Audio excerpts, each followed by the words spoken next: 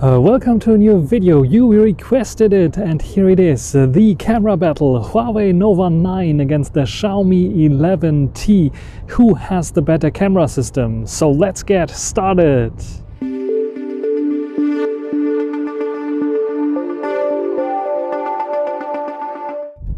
Let's start by taking a look at the camera systems and the specs of those two. The Huawei has one camera sensor more, but only depth and macro sensor, so not really an improvement. The Xiaomi, however, has also a macro sensor here, but no depth sensor. We have a 108 megapixel on the Xiaomi, and we have an 8 megapixel ultra wide. We have a 50 megapixel on the Nova 9 and an 8 megapixel ultra wide.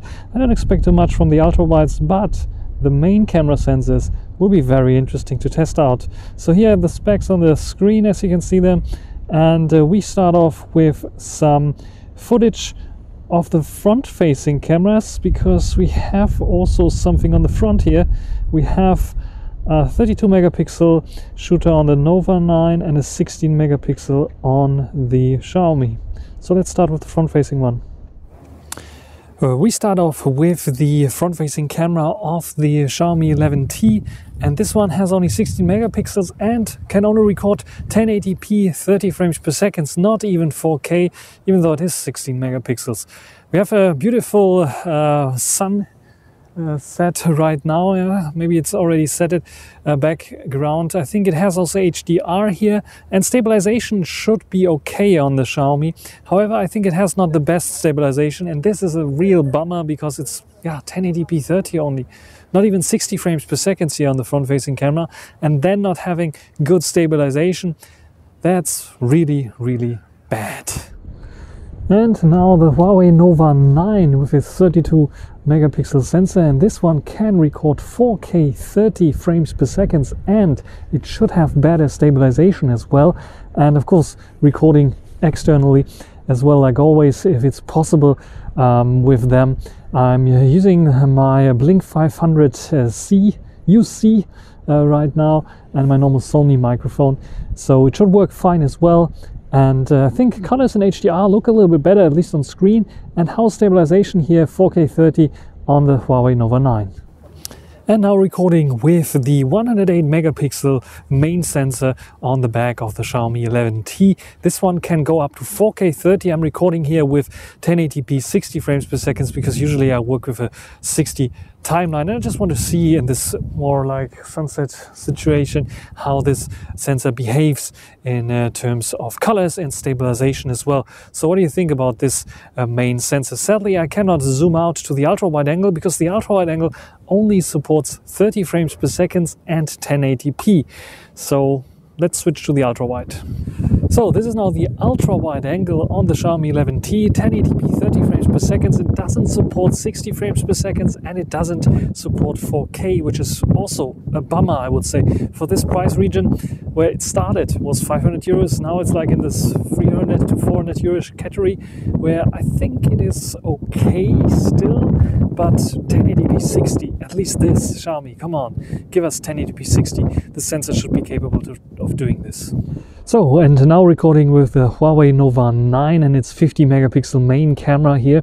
How's the background blur? How is the stabilization on this one? This is 1080p 60 frames per second, and for some odd reason even Huawei decided not to support 1080p 60 frames per second on the ultra wide angle, though the ultra wide angle supports 4K 30, which is quite good. But wait a second, 8 megapixel 4K, how does stabilization work? Basically it's recording in 6 megapixels, so 6K, and then upscaling to 8K. And it's recording in 3K, 3.5K, and upscaling to 4K. So 6 megapixels it is recording in, and then upscaling it to the full 8 megapixels for the video format. So let's try this out as well. So now the ultra wide angle on the Huawei Nova 9. What do you think? Is it good in terms of quality? I think it is like, in this darker conditions, the quality is just like degrading very strongly, and it's not the best ultra wide angle here on the Huawei Nova 9, and not for photos, and especially not also for videos.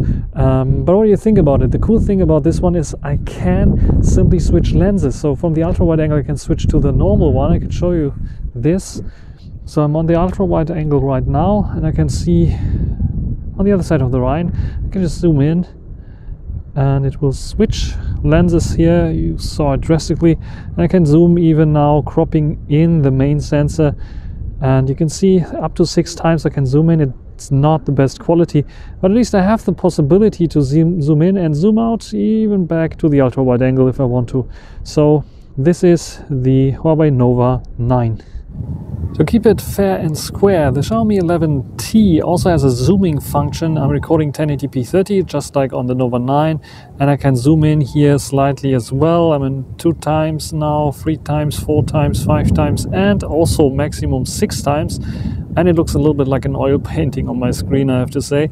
And if I zoom out, I can only zoom out to the 1 time. I cannot zoom in out to the ultra wide angle.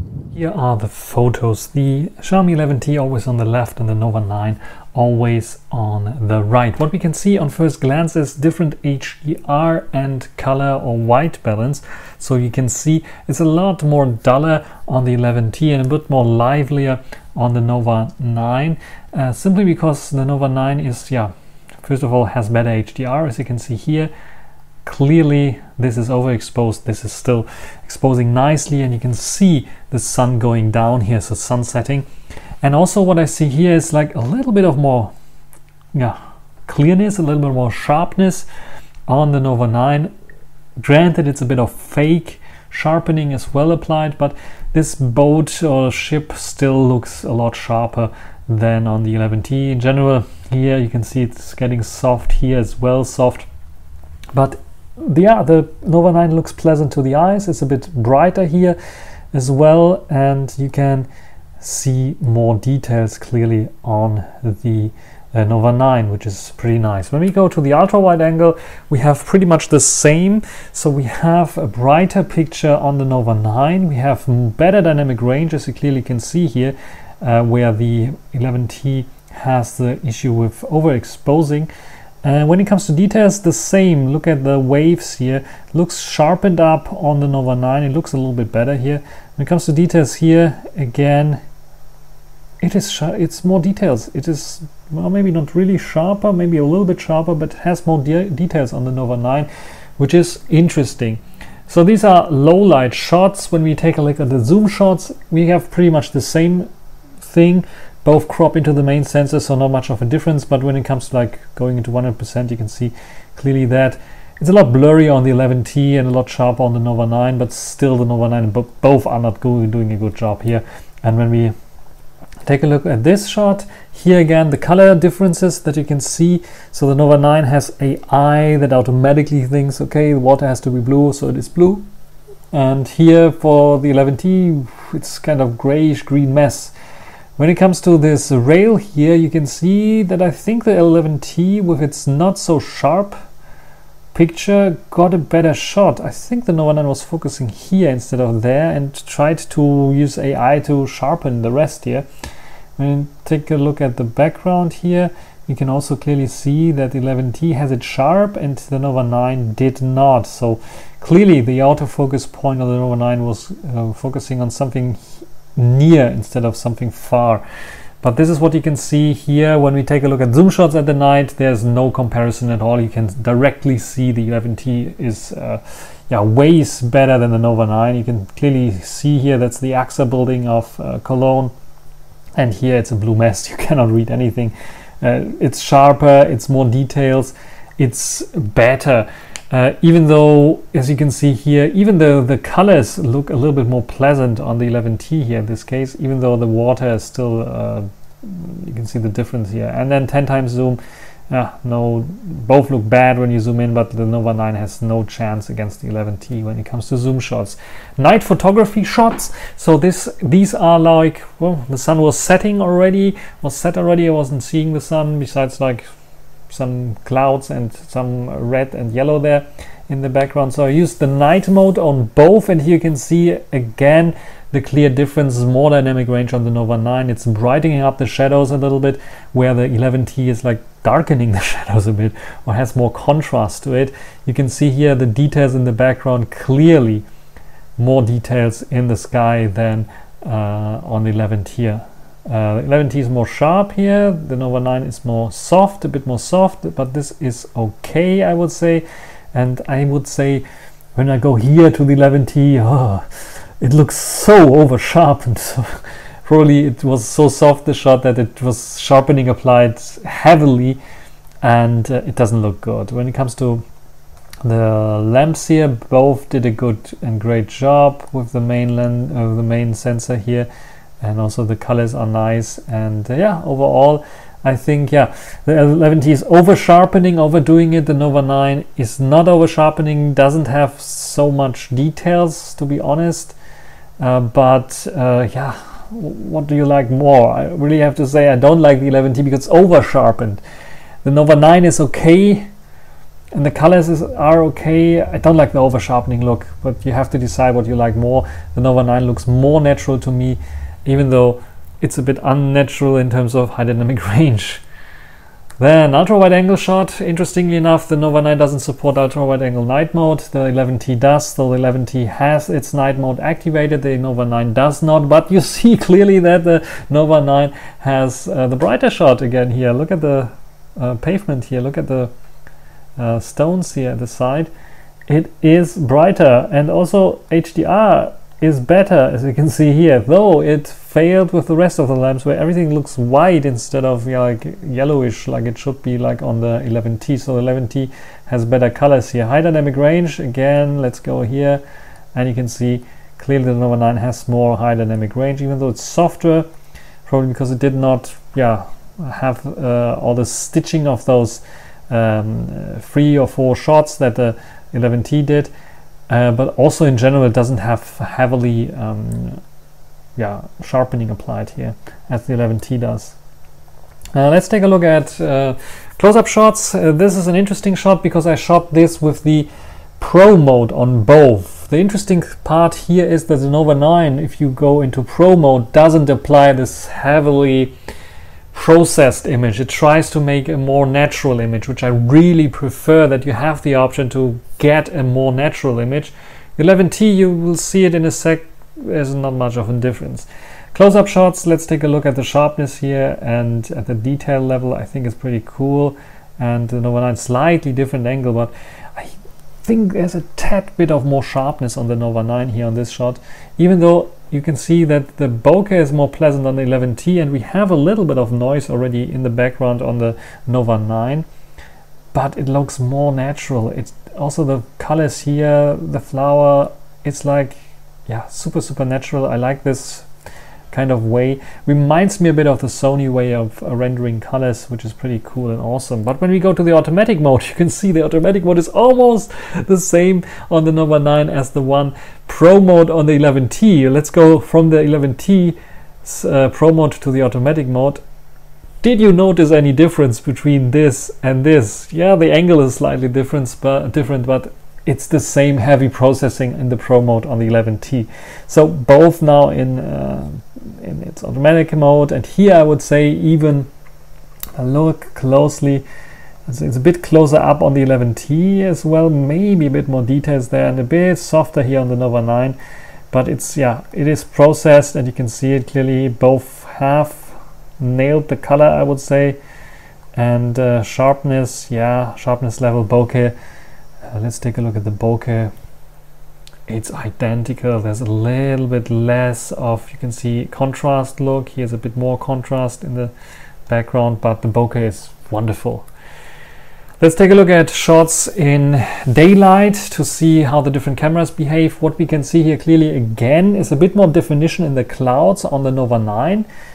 If I zoom in, you can clearly see there's a bit softer and a bit more definition here on the Nova 9. But when we go in, for example, here, this wall, and take a look at the wall here, you can see clearly sharper on the 11T. Now we know that the 11T has more sharpening applied. This does not so much disturb in daylight because you don't see so much of a problem there. And the Nova 9 has a bit more softer image, as you can see here clearly. That's sharpening going on, and it on the one time on the main lens it looks okay. It looks a little better, sharper on the 11T, I would say, even though it is sharpening applied that we know. It looks better in terms of sharpness, but dynamic range is a bit better on the Nova 9, though you have to pixel peep to notice the difference. So the 11T does make a better job, or yeah, just simply has a better job here. Then here, notice that there is the same color. There's a color difference as well between those. You can see it's a bit more bluish here on the 11T, a bit warmer on the Nova 9. The Nova 9, however, in terms of colors is, forget it. It's like not the best in terms of colors. Though the definition here in the sky, again, is a little bit clearer on the Nova 9, a bit more dynamic range. When we take a look at the sharpness levels, interestingly enough, I don't see much of a problem here or difference. Though when it comes to colors, I told you already that the Nova 9 has this problem that I always think it's not muted. I always think the Nova 9 has a monochrome color where someone is painting color into it. It's a monochrome lens where someone is painting color into it. It's super bad in terms of colors, and you can see it here clearly. Yes, it is this orange, like the 11T is doing it. Maybe 11T is doing it, overdoing it, but it's so muted on the Nova 9 that it's like ridiculous. And the color here of the sky is okay, but you can see here the fringing, the blue of the sky is like going into this, which is clearly a bit more like this color here on the 11T. So color wise, yeah, the 11T wins here. And sharpness wise, I think they are on par. There's not much of a difference, both 8 megapixel shooters. But the Nova 9 clearly needs an update for this ultra wide angle because the colors are ridiculous. I'm not sure what's going on there. Zoom shot comparison on first glance, again, more definition here, but this is typical because of the crop shot. Looks okay. The 11T a little bit sharper again. When we zoom in, we can see, a lot sharper on the 11T, but look at this window. It's so much sharpening applied on the 11T that is looking unnatural. It looks more natural on the Nova 9 though. There's also sharpening applied, and it's a bit softer on the Nova 9 definitely.